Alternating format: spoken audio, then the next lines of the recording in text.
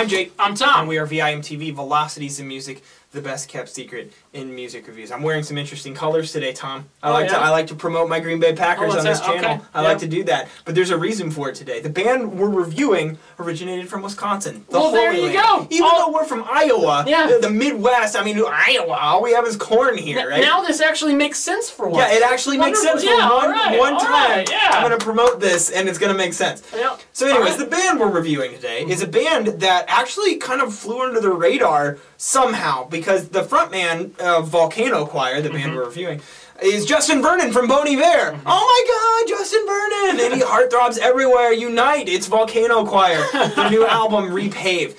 Volcano Choir, Justin Vernon. Justin Vernon is a tour de force in the indie scene right now.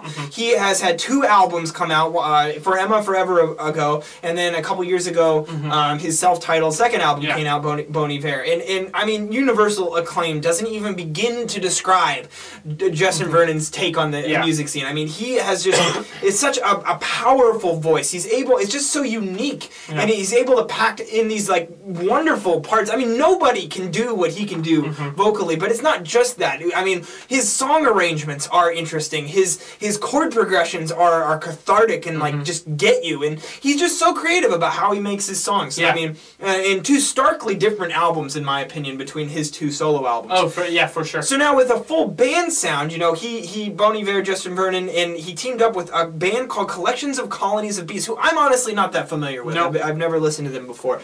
But this definitely has a more of a full band sound. It does. Tom, what was your take on Repave? How does the sound measure against Bon Iver's solo albums you've heard? Well, there's definitely some comparison there. You're right. This is a more full band iteration of that sound. However, we actually heard a lot more complex arrangements on Bon Iver's self-titled albums, and this is even a little bit simpler than that as far as what instruments they're using, because here it sticks pretty closely to guitar, you know, drums, vocals, kind of a standard indie rock setup. But it's all about the way they're using those instrumentals and the rhythms they use. I mean, it reminds me at times of those bands that are so focused rhythmically, like Dodos, and even that's a good point. Oh my God, I can't think of Dirty Projectors. There you go. That's what I'm thinking of. Yeah, that's a good point. Didn't screw that one up.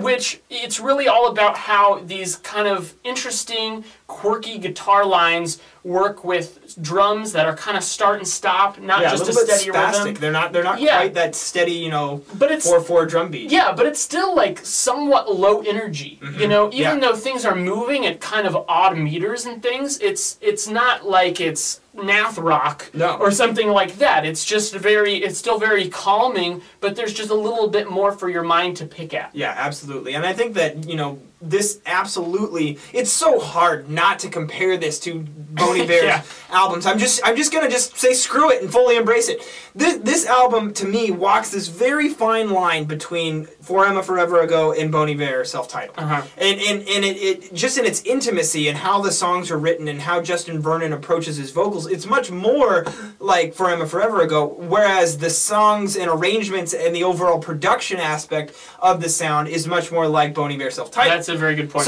So you kind of have the best of both worlds in a sense, but I just want to come out and say nowhere near the mastery, nowhere near the sense of perfectionism, nowhere near that cathartic release that you have on either of those 2 albums. But what you do have here that's a little bit different is, to me, just in the track lengths and how they develop. Yes, a lot longer, a lot more expansive. Exactly, and they develop over, you know, into different places. I mean, which For Emma Forever Ago was a lot of kind of shorter tracks, and there weren't even very many songs on it. Really, ideas. Yeah, exactly. Very direct.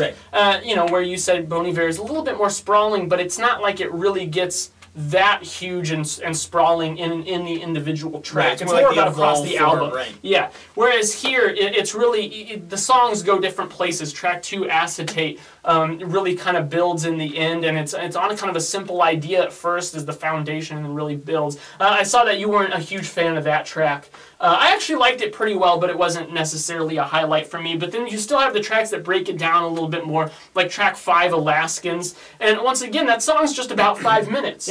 But it's really, you know, it's set up and presented somewhat simply. It's not a very complex idea, but they take the time to develop it and try to establish that emotional base. And that's that's something that Justin Vernon's vocals, you know, that's where the weight is carried, is in the emotion in his voice when he hits those falsettos.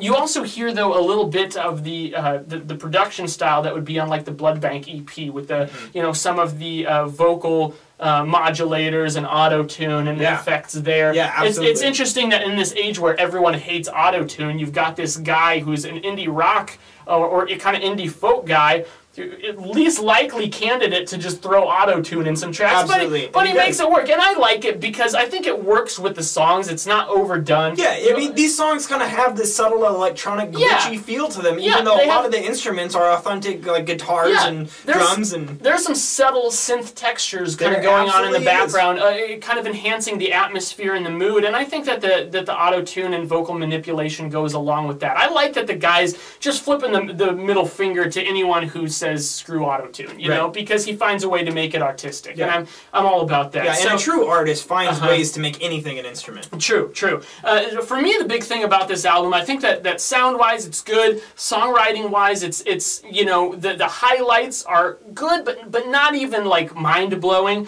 But the big thing to me was just a little bit of track displacement, particularly like tracks 6 and 7. I love Alaskans, the song that comes before it. I love Almanac as an album closer. Oh man, that is my favorite song on the album. Yeah, me too. But those two that come before it, I just feel like are a little bit of a lull leading into this big climax. And I know you like track 2, but I actually felt like, just to take that even a step further, tracks 1 and 2, the album starts off slow. It's not till track 3, Comrade, that I actually feel like this album has a real sense of brilliance to it, or they show any sign of brilliance. And then track 4, Bygone, and track 5, Alaskans. It's not a horribly long album, and the thing is that there is that sense of track displacement, so only about half the tracks really, you know, get my fancy going. Yeah, you know? so there's only 8 tracks. Yeah, it just kind of makes the listen a little bit disjointed. And the thing is you're right, none of these songs ever had that sense of mastery, that cathartic release that any of Bon Iver's solo work does. It is cool to see the more experimental side of things. Yes. These songs experiment. They play with ideas, they try new things, and that's something I definitely appreciate. If anything, Volcano Choir is more of the testing ground, the testing and automation center for Bon Iver's solo work, that he does these polished, perfect albums, and he comes here to get all this like crazy experimental and all these ideas worked out. This is a Jaguar, or however you say that. Jaguar? Yeah, that's the record. I can't say it. It's just terrible. But like they do a lot of this, a lot of these kind of cluttered, messy sort of albums that experiment all over the place. You know, Sunset Rubdown comes to mind.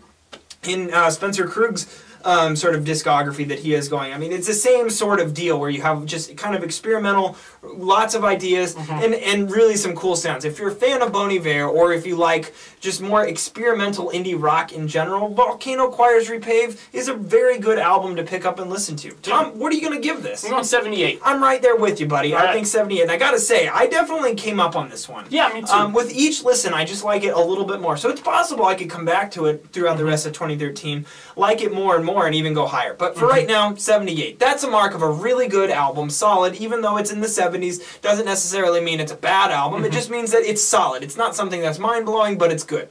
You guys should listen to Repave and give us your thoughts and feedback. How did you experience this album? Did you love it? Did you hate it?